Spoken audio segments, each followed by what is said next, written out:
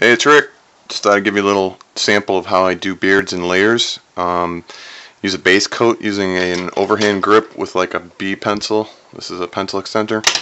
And then you basically, before you do that, you indent using a scratch method for indenting. I use a clutch pencil holding a non-real sharp knitting needle. And then this is a mechanical #2 pencil that I have in here, but it's a mechanical pencil, so you don't have to constantly sharpen, so you just, you know, kind of play with it back and forth like that. And then later you bring out the highlights with kneaded erasers or sticky tack.